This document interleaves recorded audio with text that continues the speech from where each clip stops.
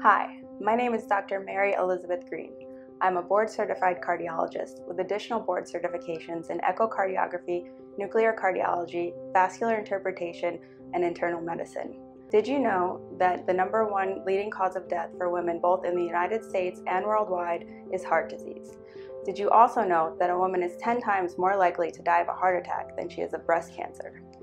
By the age of menopause, a woman is equally likely as a man to die of a heart attack. The average age of menopause in the United States for women is 51 years old. If we are to live long, healthy lives well into our 90s, it is important that we pay attention early.